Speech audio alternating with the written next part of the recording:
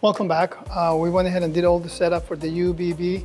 We're still doing a lab setup. This is not the outdoor setup that we're going to be in, but I'm just testing a few things before I deploy it. And the two things I want to check today is I want to see, well, simple. I should be able to just connect the laptop to it. But the big one for me is if I could connect an actual Unifi switch, a smart switch to it versus just a dumb switch to just connect other devices, another network or office space that's in a separate building. So that's big for me because in prior versions, the non-managed ones by the Unifi didn't, I always had a hard time connecting an actual Unifi switch right at the connection point to where I could manage it and just have my connections, my VLANs and so forth. So we're gonna go ahead and test that. So I'm in the network settings now for this specific computer. It's an Apple, and now I'm gonna go ahead and connect. Basically, I wanna see what the Ethernet response can be. I should be able to basically see connection, and second of all, I should see dynamic IP address being provided. So we're ready for that. I'm gonna go ahead and connect this cable to the side, and here we go.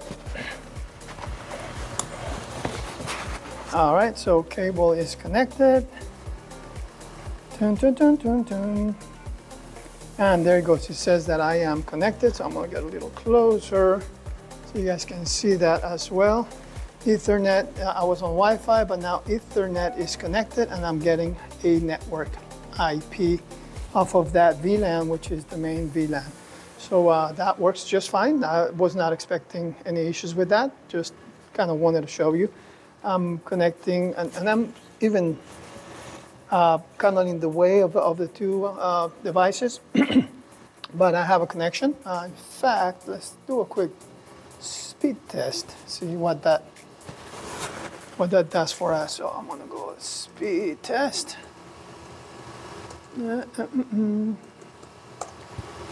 And let's run this one first. Not too bad. It's giving me pretty much a connection as if it was connected straight up to the LAN. And of course, I'm here almost in front of each other. We're gonna test that, of course, when we do the actual deployment, but this is already a very good thing. It's giving us really good results, good speed. That's what I expect when I'm connected to the LAN directly. So that so far is a good. So now we have the Unifi switch right out of the box. So this one is not even configured with our network. I didn't want to have anything pre-configured because I want to go through the full setup being on the other side of the connection. So let's do this. I'm going to connect power to the wall. There it goes. And we're going to unwrap this guy. This is the Ubiquiti USW 860 watt. So this has 4 ports of PoE as well. There we go. We just plugged in power to it. Let's see, make sure that, yep, there it goes. It's starting to power up. So I'm just going to go ahead and connect that same cable that I connected to the laptop initially. And we're going to see what we see on our network. So right now we have the switch. And we're going to get a little closer one more time and see what that does. All right, so.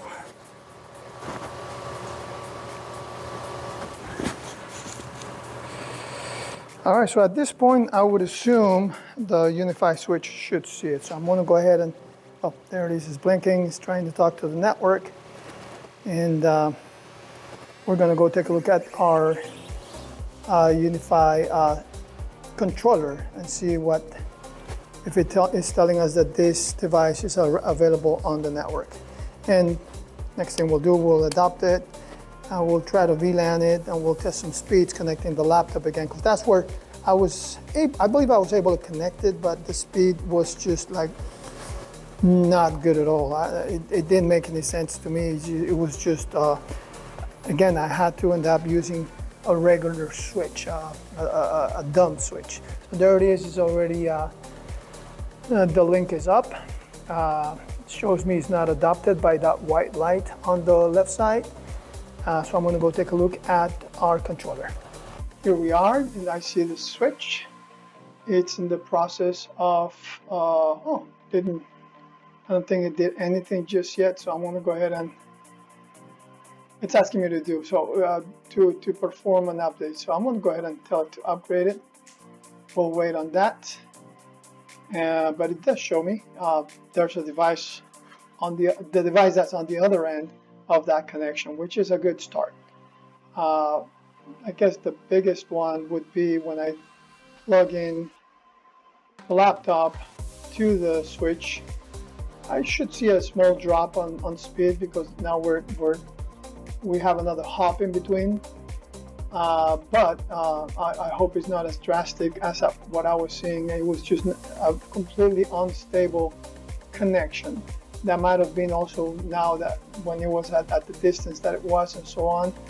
And aside from that, I think that it could not even connect at 1G. But this one, it's a faster connection. It's supposedly rated to 1.7, but we're talking about an Ethernet gigabit connection, so it's never going to use that up, but it's at least should have or does have the specs that in theory should allow it to work. So we'll see in a second. All right, so here we go. We have our connections done. Good thing is now I see a gigabit connection for both the uplink port and the switch port, which is exactly what we are expecting to have, which I never got before. This is a good thing. We'll see, of course, when we do the actual connection building to building, how that's gonna look like, if it's gonna retain the proper speed. And laptop did obtain, and actually I can disable it. That's okay. I mean, it was not connected, so it did obtain its IP. Now we're gonna run a test one more time. Oh my gosh, I'm impressed. I'm impressed. It still runs at the same speed somewhat.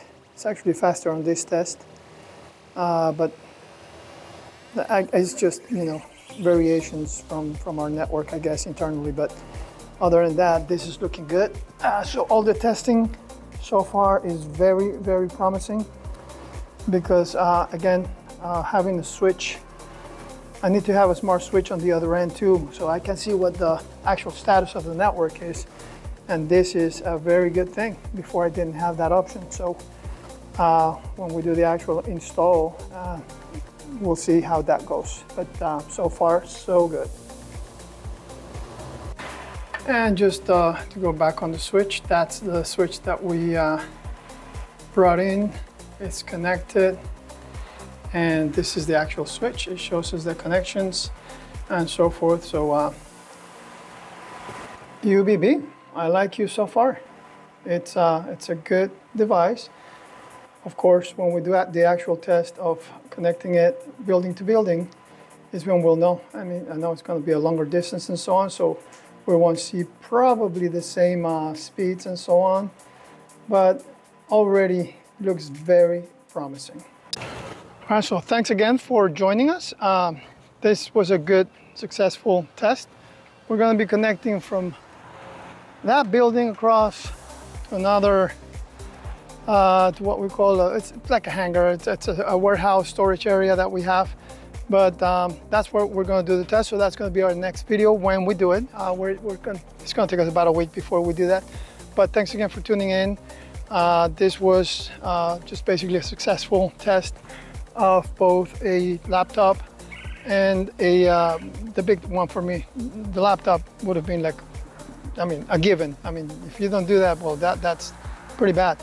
But from prior experiences with other Ubiquiti devices that I had used, this one in this case, which is now in the Unifi environment as well, it connects and it does work perfect with the switch, with the Unifi smart switch. So that's a big thing for me because I'm going to be able to have eyes at the other location as well. through the Unifi controller, which is really what I love about Unifi. It just gives me a lot of control. I know it's got, I mean, it's not perfect, but it actually, for my case, my use case in this specific environment, it's the perfect solution for us. So thanks again for joining, and we'll see you the next time.